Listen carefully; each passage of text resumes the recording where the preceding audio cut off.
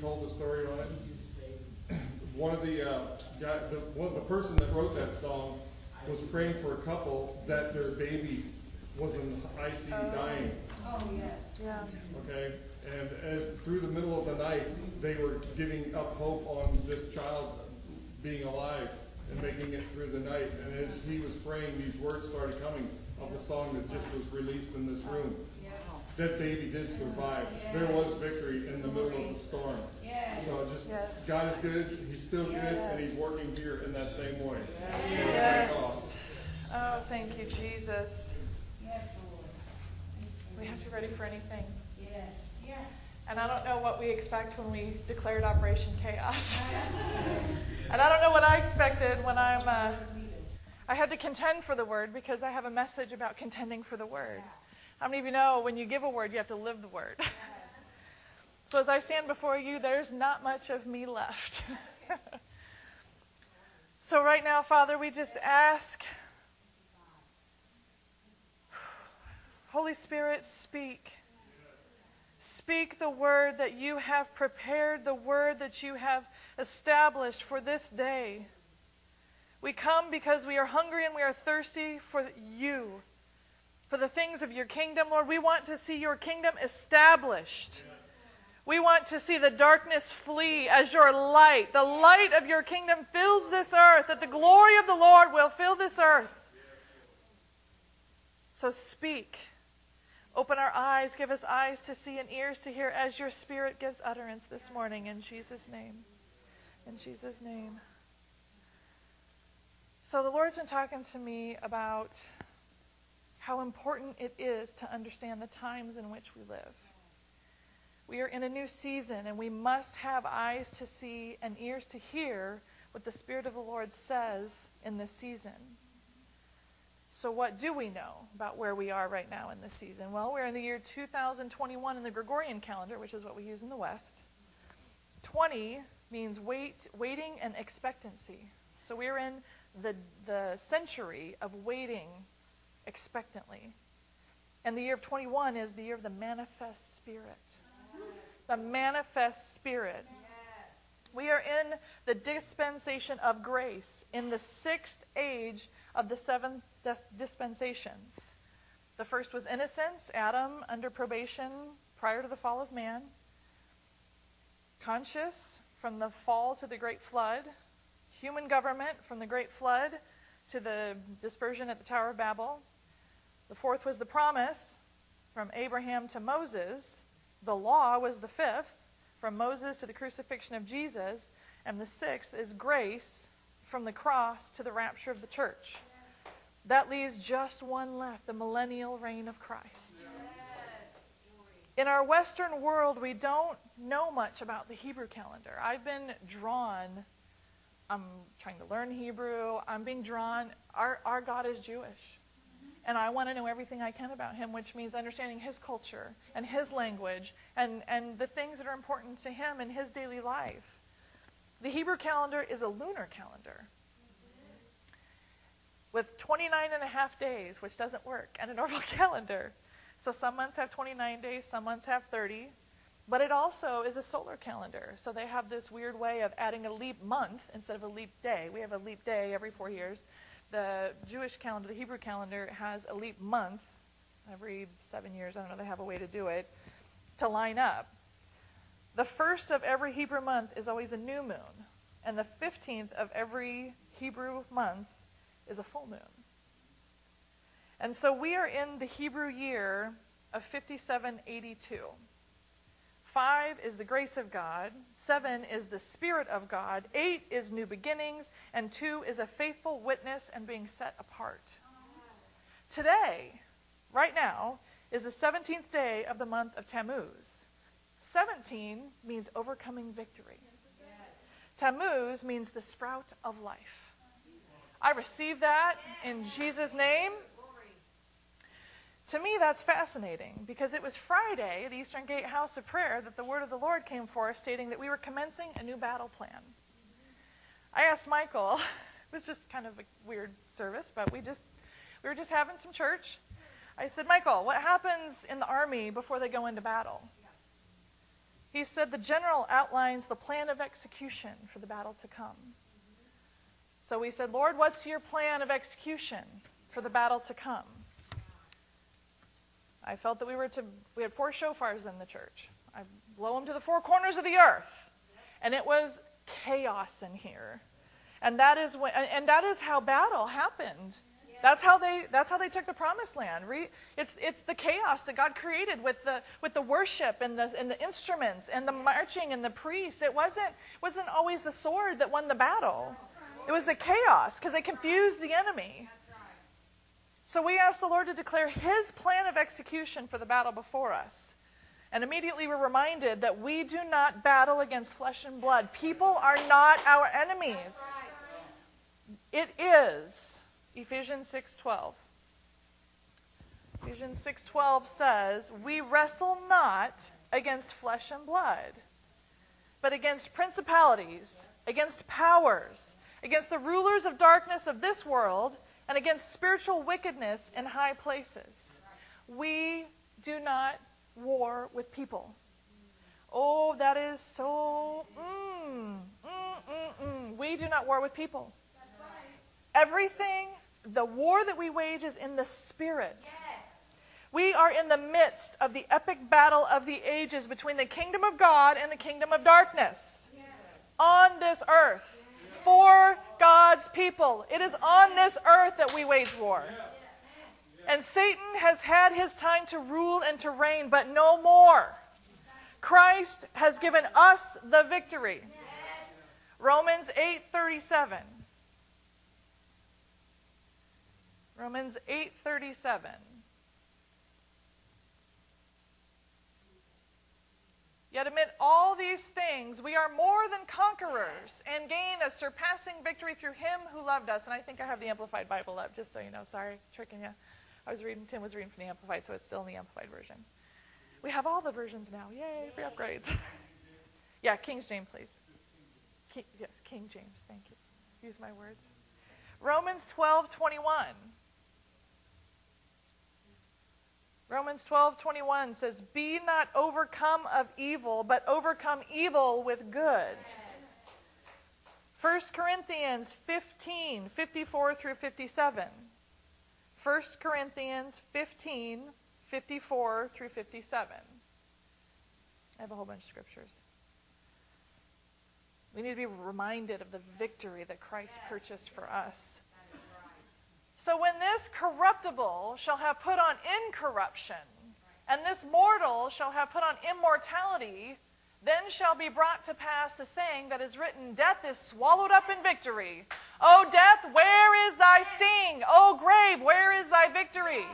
The sting of death is sin, and the strength of sin is the law. But thanks be to God, which giveth us the victory through our Lord Jesus Christ. We don't battle death. We don't battle sin. We don't battle the grave. Our enemy is religion. Our enemy is darkness. Our enemy is the lies, the deception, the shame, the guilt. 2 Corinthians 2:14. 2 Corinthians 2:14. I'm in battle mode. 2 Corinthians 2:14. Now thanks be unto God, which always causes us to triumph in Christ. Sometimes, once in a while, always causes us to triumph. Where? Where? It's a place. In. Every time we see the word in, it's a place that we have to put ourselves. We have to put our minds, we have to put our hearts, we have to put our mouths in the place of Christ. In Christ. It's a place that we go to. Anywhere. We can do it. We can go to that place anytime, anywhere. And maketh manifest, open, out in the open, in this world for all to see, making manifest the savor of his knowledge by us in every place. Yes. Oh, I'm going to write that on a t-shirt. I'm going to write it on my mirror and lipstick. Always causes us to triumph in Christ and maketh manifest the savor of his knowledge by us in every place. Thank you, Jesus. Colossians 2:15. Oh, the enemy's angry. Oh, he's angry. We need to pray before we leave today because he's angry and we're poking the bear. But you know what? He's a defeated foe. Colossians 2:15. And having spoiled principalities and powers, who do we war against? We war against principalities and powers. Having spoiled principalities and powers, he made a show of them openly. Manifest spirit. Made a show of them openly, triumphing over them in it. In it, his finished work. His victory, his finished work. He has finished the victory. 1 John 4:4. 1 John 4:4. It's not about us. It's got nothing to do with who we are. All God wants of us is to say yes. All our part is to say yes. God does everything else. Ye are of God, little children, and have overcome them, because greater is he that is in you than he that is in the world. I'll be a little child. I'll be a little child because when Daddy says to do it, I just do it. It doesn't occur to me not to do it because I trust my Daddy, and there's no thought of fear. There's no thought of doubt. So be as little children. 1 John 5:4. 1 John chapter 5, verse 4. For whatsoever is born of God overcometh the world. Anything born of God shall overcome the world. And this is the victory that overcometh the world, even our faith. Our faith. You're right, Don. Will Jesus find faith? Faith to just say yes. Faith to just do when he says to do something foolish that seems like foolishness. Do we just do it? Do we open the door, Tammy? We opened the door Friday night, and we blew all 4 shofars out the door. From the throne in the north to the south. Releasing the river out of this church into the city. The dogs were barking in the neighborhood. People were probably driving by going, what is that sound? We're not professional shofar blowers, but when God says to do something, we do it because it means something in the Spirit. The world may not understand, but the Spirit comprehends and it accomplishes things. It changes things. Revelation 15:2. Revelation chapter 15, verse 2. And I saw, as it were, a sea of glass mingled with fire, and them that had gotten the victory over the beast, and over his image, and over his mark, and over the number of his name, stand on the sea of glass, having the harps of God. There is a special blessing for those that overcome. Everybody who wants to can overcome by the word of our testimony and by the blood of the Lamb. Revelation 17:14. Talk about the fire. I'll come back to that in a minute. These shall make war with the Lamb, and the Lamb shall overcome them, for he is the Lord of lords and the King of kings, and they that are with him are called the chosen, are called and chosen and faithful. Called and chosen and faithful. Faithful to say yes. Faithful to say yes. Faithful to say yes, Lord. All we have to do is say yes. So we blew the shofars to the 4 corners of the earth and declared Operation Chaos commence. Church, the revival to come won't be like anything we've ever seen or experienced on this earth before. And it's going to be chaotic. It's going to be loud. It's going to be uncomfortable. But it's going to be glorious. And it may not happen in the churches. I see city parks, I see stadiums that we're thinking we're building for football teams and baseball teams, but they're for the glory of God because there aren't churches big enough to house the people that want to know and taste and see that God is good. And after we declared Operation Chaos, we came up to sing another song, and Tammy says, Suzanne, chaos stands for, what is it, Tammy? Answer. And then we stopped on the S. She's like, Suzanne, chaos. God said, Christ has answered our. And she's like, what's the S? And I'm like, silliness? And we were singing another song, and our salute. Our salute. It's our salute. And so, to me, that's yes, sir. Yes, sir. But I asked Michael, I said, Michael, why do you salute in the Army? He said, it is to show respect and acknowledgement of a higher rank. Acknowledging a higher rank. And it's honor and respect. Jesus is our king. He is our general. He goes into war with us. He's not a king that sits in this throne and says, you go do. He does it all.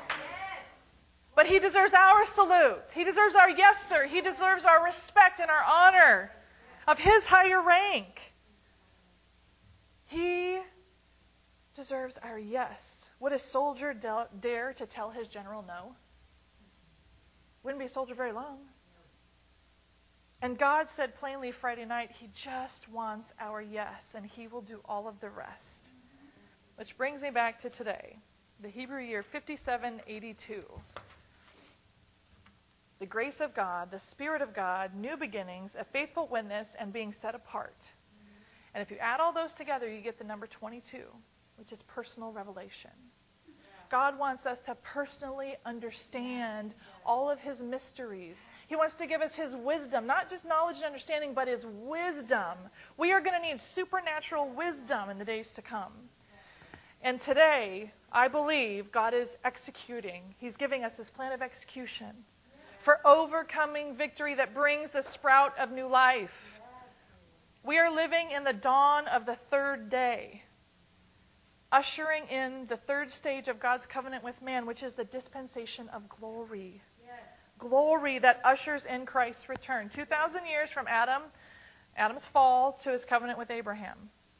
This is covenant years. This is the third phase of his covenant. 2,000 years from when Adam fell to when God established his covenant with Abraham. 2,000 years from God's covenant with Abraham to Jesus. 2,000 years from Jesus to his triumphant return.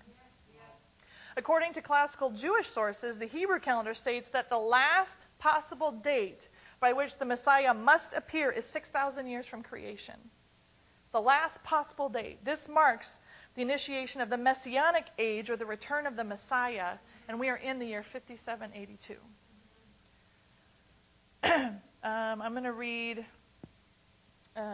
Luke 10:30 through 35. This is the parable of the Samaritan and the innkeeper, the wounded man. Luke 10:30 through 35.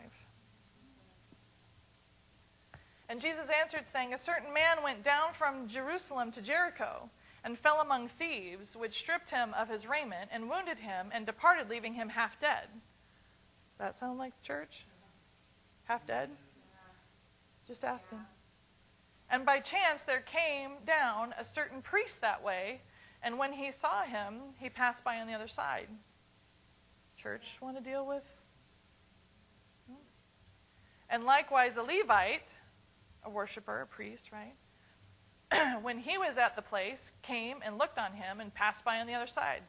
He says, Samaritan, we don't do Samaritans. But a certain Samaritan, mixed, biracial, half Jewish, half not. Jesus, half Jewish, half God.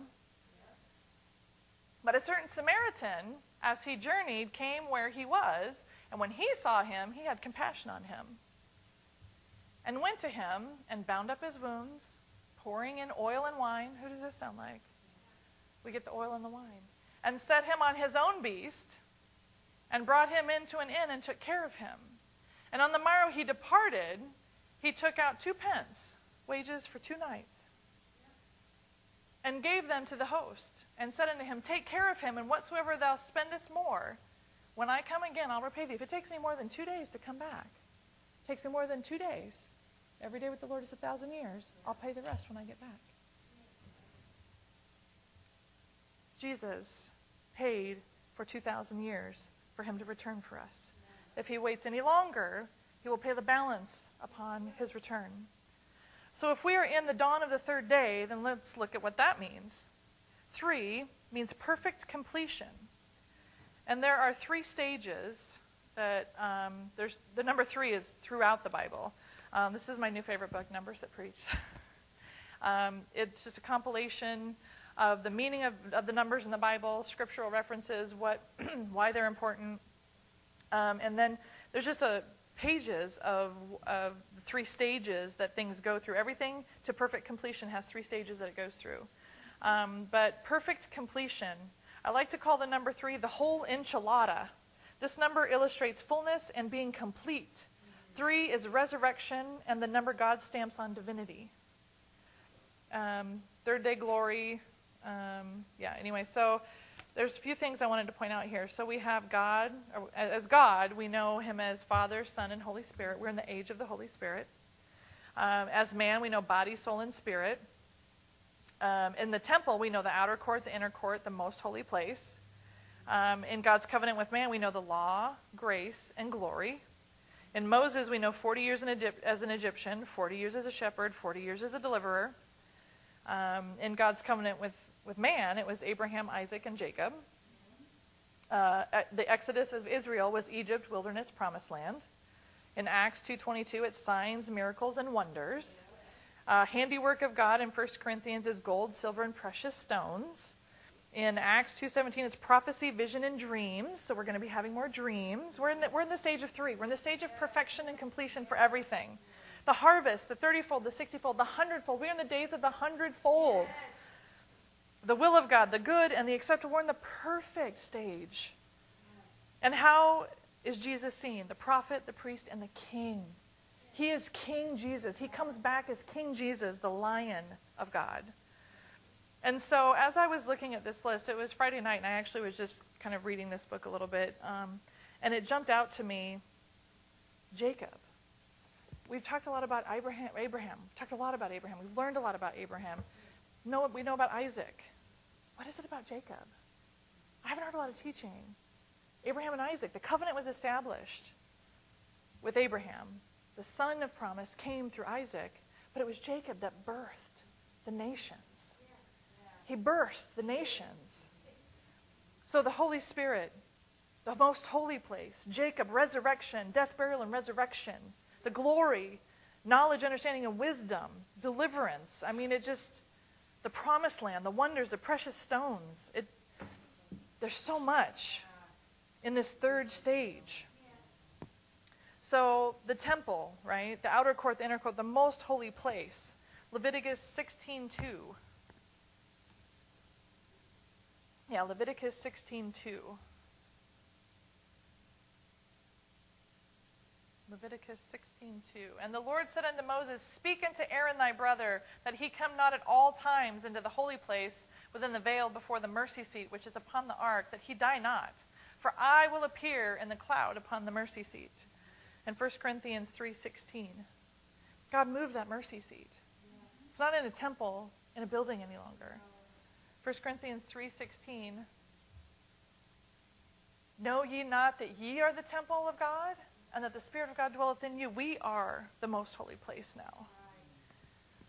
The exodus of Israel, Egypt, the wilderness, the promised land. Joshua 1:13. Joshua 1:13, where they're getting ready to walk across. Joshua is telling the people of Israel. Joshua 1:13. All right. I only got 7 pages more, just kidding. Well, I'm not kidding, but I won't go over all of it. Remember the word which Moses, the servant of the Lord, commanded you, saying, The Lord your God hath given you rest, and has given you this land. The land comes with rest. Yes. The land comes with rest. Yes. The promised land is ours, and the rest is ours. Yes. Jesus' journey, death, burial, and resurrection, Romans 6:3-5. Romans 6:3-5. So death, burial, and resurrection. Romans 6:3-5. Stage of resurrection power being loosed. Know ye not that so many of us, as were baptized into Jesus Christ, were baptized into his death? Therefore we are buried with him by baptism into death, like as Christ was raised up from the dead by the glory of the Father, even so we also should walk in newness of life. For if we have been planted together in the likeness of his death, we shall also be in the likeness of his resurrection. Yes. The likeness of his resurrection, the manifestation of resurrection life.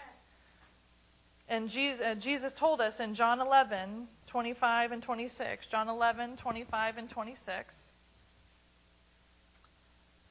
John 11:25 and 26. Jesus said unto her, I am the resurrection and the life. He that believeth in me, though he were dead, yet shall he live. And whosoever liveth and believeth in me shall never die. Believe you this? Do you believe? Do you believe?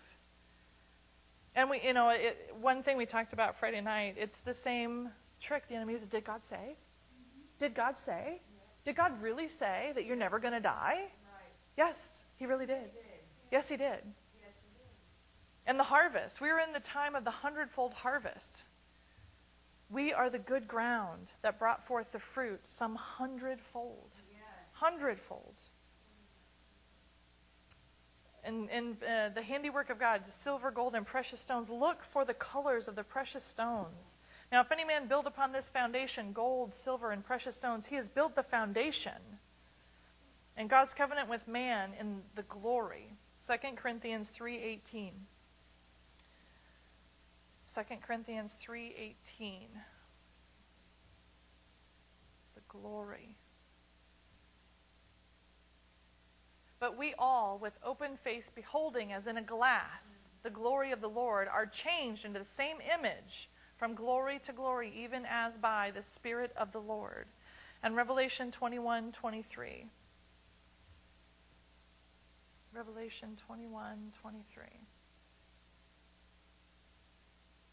And the city had no need of the sun, neither of the moon, to shine in it. The glory of God did enlighten it, and the Lamb is the light thereof. God's glory will fill the earth. And so God's covenant, Abraham, Isaac, and Jacob, it's just really stuck out to me that we refer to God. God refers to himself as the God of Abraham, Isaac, and Jacob. The God of Abraham, Isaac, and Jacob, because those were the perfect three stages of his covenant with man. God took Abram, exalted father, and changed him into the father of multitude, Abraham. Isaac, the child of promise, the son of promise, his name means he laughs. Do we really believe? Are we Sarah sometimes? Really, God? Did you really say that? God says, I'm going to do it whether you laugh or not. I'm going to birth it in this earth, whether you laugh, whether you believe, whether you see it or not. I am going to let you still see it, even if you struggle to believe.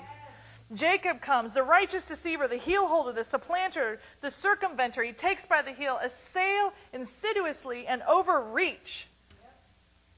That's who God chose to birth the nations? Yes, because Jacob wouldn't give up until he received his blessing and he had his brother's birthright. Israel, God prevails. Jacob, who contended, who wouldn't stop, became Israel, meaning God prevails, contended with God, persisted, he exerted himself, persevere, mighty strength and power. That's who Jacob became. And from this point forward in the Bible, he always refers to himself as the God of Abraham, Isaac, and Jacob. So 12, right? He was birthed the 12 tribes, which is God's perfect government. We are in the season of establishing God's perfect government. And so what can we learn from Jacob? We're in the season of Jacob. We need to understand Jacob. And so I want to talk a little bit about who Jacob was and what does God want us to understand about this season that we're in, the season of Jacob birthing God's perfect government into the earth. He was a twin. And he wasn't the firstborn. Do we have a twin that we weren't the firstborn of? I think we do. He was a quiet man that preferred the indoor life, right? Because his brother Esau was the hunter. He was the hunter, and he was his father's favorite, right? But Jacob was his mother's favorite. It says he was a well-rounded man in all things, and he was his mother's favorite. But he stole his brother's birthright. Did he steal it? Did he trick his brother into giving it? Or did he just know his brother? But he got it. A birthright was an honor given to the firstborn, bestowing head of the house status and the right to inherit his father's estate. The son was the birthright. The son with the birthright would receive a double portion of whatever was passed down. He got the double portion. Esau gave it up for a bowl of stew. Well, lentils stew. He stole his brother's blessing. A blessing could be given regardless of birthright. However, a greater blessing was given to the one who held the birthright. We have the birthright. We get the greater blessing because we have the birthright and we have the blessing. We have usurped our brother's blessing, our brother Israel. And God says he's the one.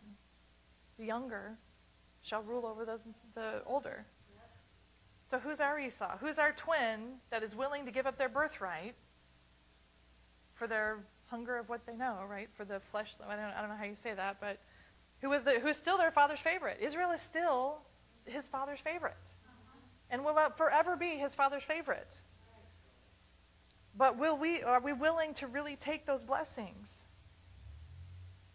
Remember the covenant promise, the land of Israel that comes with the rest. The promised seed, the children, the blessing, and the blessing that everything we touch is blessed. But I think the key, and one of the most important things, Jacob saw what they call Jacob's ladder. He saw the gate of heaven as he was running away from his brother's wrath towards his uncle to find a wife. He was in that in-between place.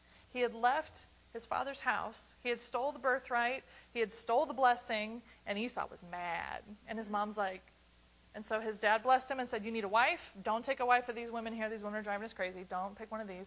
Go back to your mother's homeland and find a wife there. And he's out. Let's go to Genesis 28, 10 through 17. It's a long passage, but Genesis 28, 10 through 17.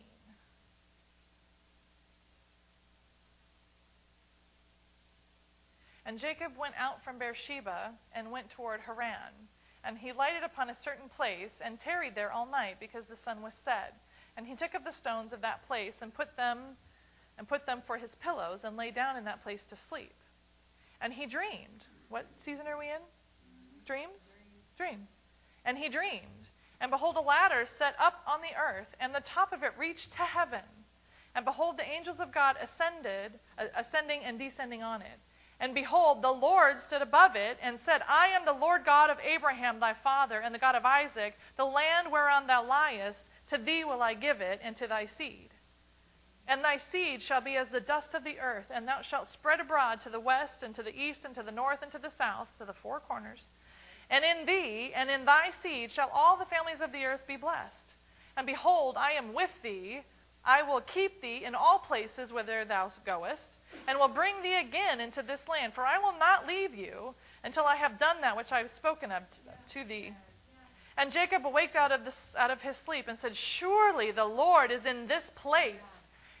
It's a place in this season. It's a place in this season. It's a place. I just want that to soak in us. It's a place we have to go to. Yes. We have to go to. The realm of the Spirit. And Jacob awaked out of his sleep and said, surely the Lord is in this place, and I knew it not. And he was afraid and said, how dreadful is this place? This is none other but the house of God, and this is the gate of heaven. We are in the season where we have access to the gate of heaven. Those angels going up and down that ladder, they are the reapers for the harvest. We have been told we will judge angels. If they don't bring us our harvest, if they don't do what they were sent to do when we sow the seeds as our harvest and they don't bring them, we judge the angels. Go to the Lord and get our harvest. Go to the Lord and get our harvest and bring it. We are to command our angels. We have been shown the gate of heaven. We have been told how the government of God works. You sow and you reap 100-fold in this season. We have got to demand and walk in authority. We don't have to demand because we have authority, right? But we are sure in our authority. We are sure that when we speak, it shall be done. And right after this, Jacob was deceived. He went to Laban's house, fell in love with a daughter. Ooh, I like that one. I want that one. Laban said, well, what's a fair wage if you're going to work for me? Well, give me Rachel and I'll work 7 years. What's another word for wage? Your harvest. Your harvest. But he was tricked because he gave him Well, we don't do it like that here. We give you the older one. The older one has to marry first. So another 7 years. And it was not quite the full, after he got Rachel, it was not quite a full another 7 years before he just got out and left and went back to the promised land. So the wages, he was tricked out of wages. He was tricked out of his harvest. But God repaid him with the spotted, the whole story with the spotted lambs and goats and all that stuff. And it was during all of this nonsense. You have 2 sisters now, right? 2 sisters. We have twins and we have 2 sisters. We had 2 wives. Leah gave him 6 sons. Rachel gave him 2. And in their competition to see who could get him the most children, their handmaids gave him 2 each. And so we have Leah gave him 6 sons. Reuben means behold a son. Simeon, heard. Levi joined to. Judah praised. Issachar, there is a recompense. And Zebulun exalted. Rachel gave him 2 sons. His last 2 sons. Joseph, which means Jehovah has added, and Benjamin means son of the right hand. And Rachel's handmaid gave him 2 sons, Dan, which means a judge, Naphtali, which means wrestling. Leah's handmaid gave him 2 sons, Gad, which means troops, and Asher, which means happy.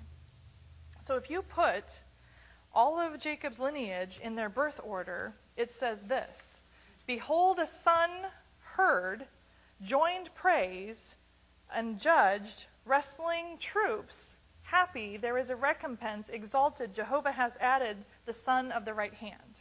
Now that's a little clunky, but if you just take what that really means, behold, the son has heard and has joined in praise and is judging the wrestling troops who are happy that there is a recompense, that the exalted Jehovah has added the son of the right hand. What did the Lord say? From his right hand to my right hand to your right hand. It's the right hand of God, the authority and the seat of power.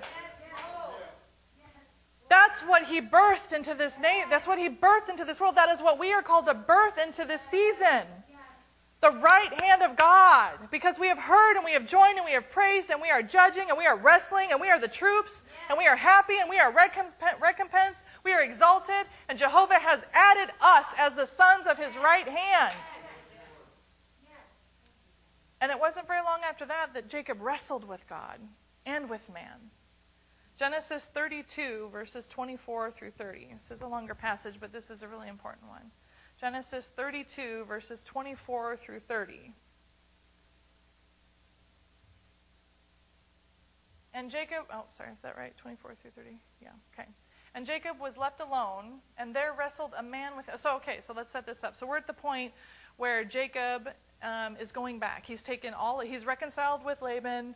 They worked it all out. They blessed each other, went on their separate ways. He took all of his wealth, and he was going back, and he was afraid Esau was going to be mad.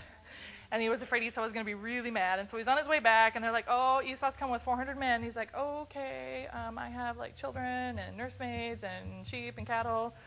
So he's dividing things up. He's trying to prepare in case Esau's really mad. Well, if I split him in half, then if he slays one camp, at least I'll have the other camp. He doesn't know what's going to happen. Yeah. He doesn't know. We don't know what's going to happen.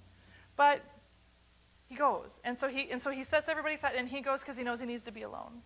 He knows he needs to have a minute alone, right? I think this is this is some wisdom we can pick up from Jacob. He left his camp, moved them, and he went back alone. And this is where Jacob was left alone. And there wrestled a man with him until the breaking of the day. And when he saw that he prevailed not against him, when the angel saw that he had not prevailed against Jacob, he touched the hollow of Jacob's thigh, and the hollow of Jacob's thigh was out of joint. He pushed it out of joint as he wrestled with him. And he said, let me go, for the day breaketh. How many of you know lions are nocturnal? Lions hunt at night. So when you get woken up at the night, hunt. You're being woken up in the middle of the night to hunt or to wrestle. And he said, let me go, for the day breaketh. I got to go. I can't be here when the sun rises. I only work at night. And he said, I will not let you go except you bless me. Jacob was hungry for the blessing. He wanted the blessing. He was not going to give up till he got the blessing. And he said unto him, what is your name? And he said, Jacob. And he said, no. Do you think he didn't know his name? He said, who do you say you are? I say I'm the heel grabber. I say I'm the supplanter, the trickster. He said, no.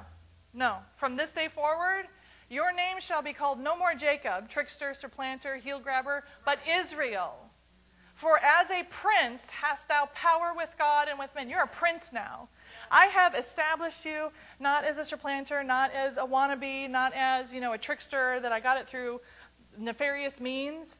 You are a prince in the kingdom of God. Church, you are a prince in the kingdom of God. And you have power with God and with men. And you have prevailed. And Jacob asked him and said, tell me, I pray thee, thy name. And he said, wherefore is it that thou dost offer after my name? And he blessed him there. And Jacob called the name of the place Peniel, for I have seen God face to face, and my life is preserved. We are in the season where God wants to see us face to face. Face to face. I'm telling you, when I was praying, when we first started singing the first song Friday night, I saw Jesus descend in a cloud of glory, and he himself was here. And when he lifted his hands, we were singing that song, Here I Am to Worship, and it says, I'll never know the cost of what it was to see you upon that cross. He went like this, and I knew the cost. We know the price he paid. We know the cost. So after this, what did Jacob do? Jacob reconciled with his brother. Church, we have to be ready to reconcile with our brother, Israel, God's favorite, his father's favorite. And they hugged and they embraced each other with tears because it had been so long since they'd seen each other. And then the next thing he did, before he entered into his promise, Jacob purged his household of all the strange gods. He went through and he said, everybody in my camp, if you've got anything, get it out. Idols, strange gods. And they purified himself and the whole camp. And they returned to Bethel where God blessed him again. So this is Genesis 35, verse 4. This is me throwing out my Nike t-shirt in the middle of the night because God said get rid of it. I'm like, what? I'm like, I'll do it in the morning. He says, no, throw it out. And I'm like, in the morning, I'm tired. Like, I'm in bed. It's like 2 in the morning. He's like, I said do it now. So I got up and threw it in the garage because I mean, when God says to do something, when he says to get that out of your house, you get it out of your house. And he means now, not like when you feel like it. And then gave unto Jacob all the strange gods which were in their hand, and all their earrings which were in their ears, and Jacob hid them under the oak, which was by Shechem. Okay, and then let's go to 35, 9 through 13. Genesis 35, 9 through 13. And the next thing he did, after he purged all the crap, all the idols, all the things that represented something that wasn't of the kingdom of God, and he went back to Bethel, the place where God dwells, Israel talked to God face to face. And God appeared unto Jacob again when he came out of Padanaram, and blessed him. I'm so tired I can't speak this morning. I'm so sorry. And God said unto them, thy name is Jacob. Thy name shall not be called any more Jacob, but Israel shall be thy name. And he called his name Israel. And God said unto him, I am God Almighty. Be fruitful and multiply. A nation and a company of nations shall be of thee, and kings shall come out of thy loins.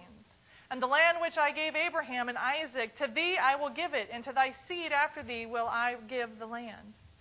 And God went up from him in that place where he talked with him. He wants us to be fruitful and multiply. He wants to give us the land and the rest. And he wants us to talk to him face to face so he can remind us of who we are.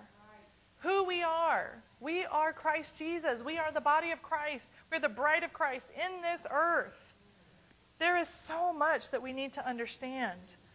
We are called to rule and to reign in Christ. And I don't see much ruling and I don't see much reigning in the church and the bride. We are supposed to talk to God face to face. We're supposed to know that we hear God, that we see God, that angels aren't unusual things or occurrences to have conversations or wrestle with angels. It was not an unusual thing. We're supposed to command the angels going to and from earth to heaven to bring the harvest. So we are in the last days. And I want to read from Isaiah 2, 1 through 5, but I'm going to read it. Oh, I didn't bring my Passion Bible up here. I think I have it in here. I want to read Isaiah 2 from the Passion Translation. It says, "The mountain of the Lord's temple. This is the word revealed to Isaiah, son of Amos, concerning Judah and Jerusalem. In the last days, the mountain of Yahweh's temple will be raised up." Mountain. Will be raised up as the head of the mountains, towering over all the hills. So there's mountains, and then there's the head mountain. And when God took Abraham, he said, go to the highest mountain in this area that I'm going to show you. It's the highest mountain. God is raising up as the head of the mountains, towering over all the hills. A sparkling stream of every nation will flow into it. Many people will come and say, everyone come, let's go up higher to Yahweh's mountain, to the house of Jacob's God. Then he can teach us his ways, and we can walk in his paths. What an interesting translation of that. Let's go up higher to Yahweh's mountain, to the house of Jacob's God, because Jacob birthed the nations. Abraham and Isaac were promised, but Jacob birthed the nations. Let's go up, and he can teach us his ways, and we can walk in his paths. We have to understand God's ways. We have to understand the government, the kingdom ways, and how we establish it in this world. Zion will be the center of instruction. It's a place that we can go in the Spirit. Zion will be the center of instruction, and the word of Yahweh will go out from Jerusalem. He will judge fairly between the nations and settle disputes among many peoples. They will beat the swords that they used against each other into plowshares, and their spears into pruning hooks. I revel the day. We don't need weapons of destruction anymore, and can just have weapons to feed one another. No nation will take up weapons against another, nor will they prepare for war anymore.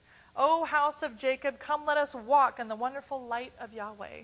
That is what God is saying to us. Come walk in my light. So in these last days, we must learn to operate together as a church in the Spirit and in the truth. John 4:23 through 24. John 4:23 through 24.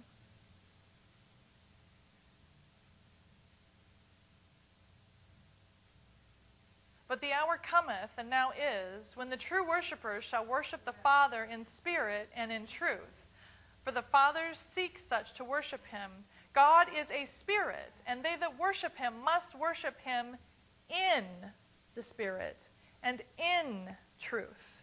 It's a place, not a prayer language, not a ritual or the way we do things. It's a place. When we go to worship, and here's the thing. I heard a teaching, I know Tammy knows what I'm talking about. We know how to access the Spirit individually. We know how to go into the realm of the Spirit individually, but how do we do it as a church? We're going to have to war together. We're going to have to see each other in the Spirit. I'm going to have to see you in the Spirit. I'm going to have to see you in the Spirit. And we're going to have to be able to talk to each other in the Spirit and see the same things so we can surround and accomplish the works. We all have eyes to see. It's not a special gift for, like, there are seers, there are prophets, there are the office of prophets, but everybody has been told to prophesy, which means you see in the Spirit and you speak the truth of God into the realm of the Spirit. Because in this natural world, the kingdom of God has to be released. It's not here anymore. It has to be released from us. It was cut off. When Adam fell, we were cut off from the kingdom of God. The only way the kingdom of God can come is through us establishing it. And how do we do that? In the Spirit and in the truth. This is how we fight our battles. This is where we go. This is the place we go to fight our battles. And we speak it into this natural world, yes, but with the eyes of our understanding being enlightened. How many years have we prayed that prayer?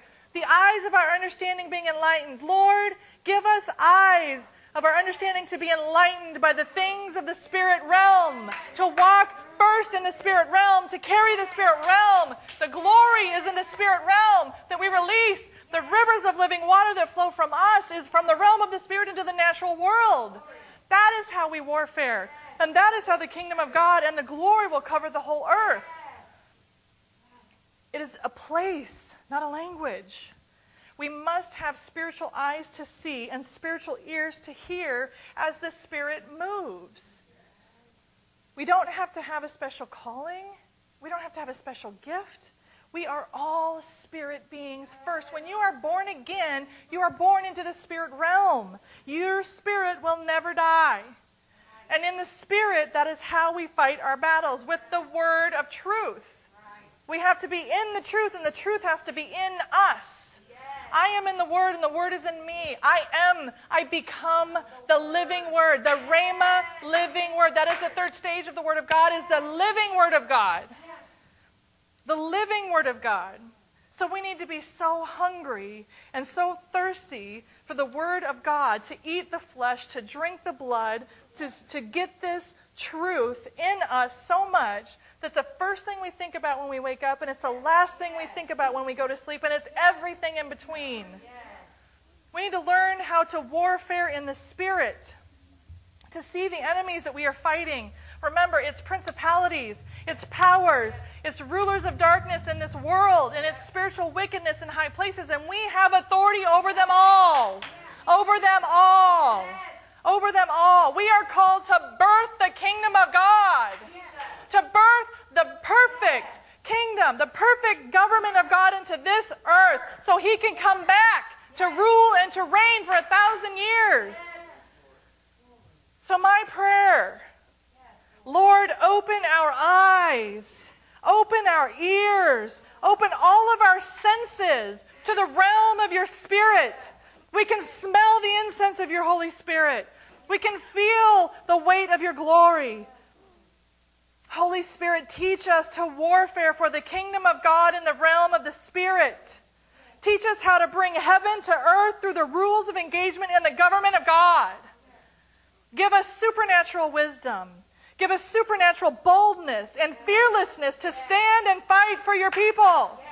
This world is dark and full of terror, but even those in this church are not living in the fullness that you have provided. I am not living in the fullness that you have set aside for such a time as this. We want it all, Lord. We want it all. We say yes to you. Lead us and guide us, oh God. We say yes to you. We salute you in Jesus' name. And I'm just going to pray. I'm just going to pray Ephesians. We've prayed this prayer so many times, but Ephesians 1:16 through 23. We know it, but we need to live it. Ephesians 1:16, thank you. Cease not to give thanks for you, making mention of you in my prayer. We need to pray for each other, be thankful for each other, be thankful for our pastor that teaches us and gives us the good word.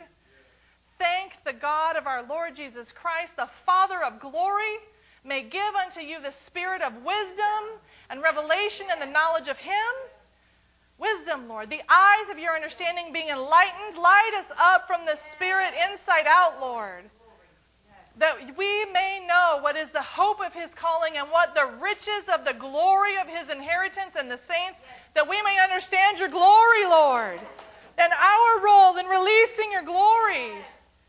And what is the riches of the glory of His inheritance in the saints, and what is the exceeding greatness of His power to usward who believe, according to the working of His mighty power, which He wrought in Christ, openly manifested in Christ, when He raised Him from the dead, the resurrection that we are going to walk in, and set Him at His own right hand. We are in the season of the right hand, in heavenly places, the places that we're going to live and walk and move and speak from, far above all principality and power and might and dominion and every name that is named, not only in this world, but in the world which is to come. Yes. That is our prayer, Lord. That is our desire, and that is what we decree and we ask and we receive and we speak it forth in the name of Jesus. Thank you, Lord. All right, so the Lord says, anybody that wants their eyes opened, to come and we will lay hands on you and we will pray that God opens your eyes to the supernatural realm and that you will begin to operate and understand in a newness of life and boldness in the supernatural. So with that, all right. So that is the word of the Lord, and anybody that wants, Michael, if you want to just put on a song or something and Everybody that wants hands laid on them, we don't ever want to have a service anymore where we don't have the opportunity for actual ministry.